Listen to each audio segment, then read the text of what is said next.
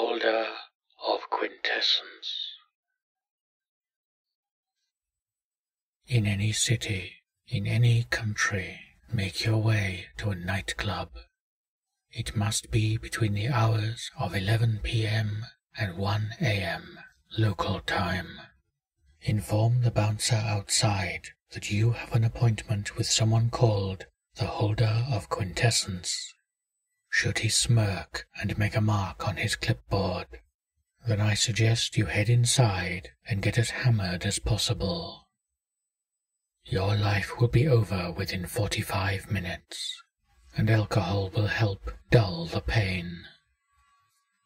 However, should he stare at you as if you just asked him something moronic, thank him and make your way back home. When you open your front door, you will notice that every aspect of your home, while still recognizable, will be quite different. Your walls may have changed to an awful color, while the TV might show only depictions of brutal murder.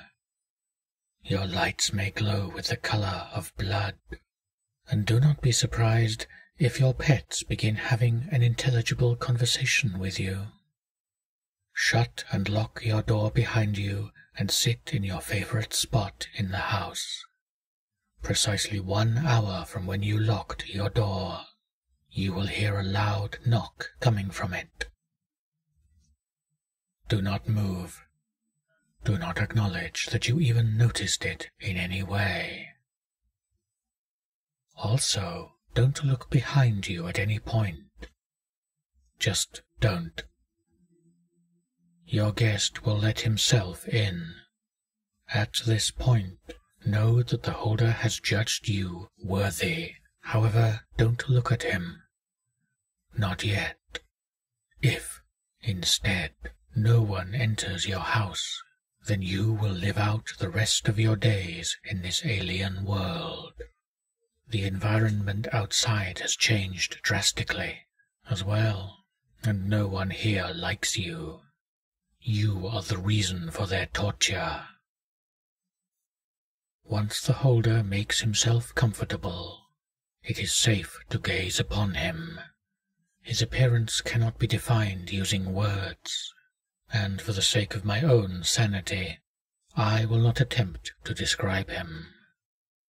He will sit about, not paying you any mind, and flip through the channels on your TV. Eat unidentifiable food from your refrigerator, and may well murder your pet. After he has amused himself, he will lean back and make a noise akin to an elderly man clearing phlegm from his throat. Now is the time to ask, what is he? If he still doesn't acknowledge you, then I suggest you attack him then and there. A hellish demise by his hands is far preferable to what would await you after he got bored and left. However, should he turn to face you, he will, in excruciating detail, tell you everything about him, his fears, his desires, his powers and his needs. It is likely that the first word uttered by his alien tongue will shatter your fragile sanity. But endure. He will not stop talking until you finally succumb to madness and lay, a gibbering mass, on the floor. If the holder is pleased by how long you lasted, then he will, in the most excruciating way possible, cleave open your skull and remove your brain. Don't worry. In your state, that will be the least of your worries.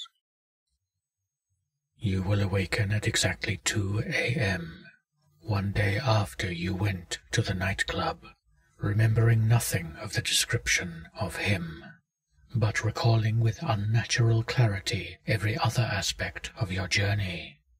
You will be lying under your bed. I hope for your sake that your bed doesn't actually touch the floor, else the cops will be scratching their heads about this one.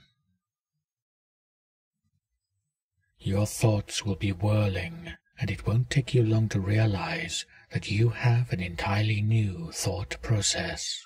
Complex riddles and insolvable puzzles are as simple as the product of 2 and 2. No concept can boggle you, and your now alien brain will understand with absolute clarity any horror you should encounter. It is suggested that the first thing you do with your newfound intellect is find a way to get a steady supply of human brains, as it is the only substance that can now nourish you. If you have already visited the holder of the worm, then you will starve to death before the week is out. Your brain is object number 523 of 538. It alone is capable of guiding you through the processes of assembling them.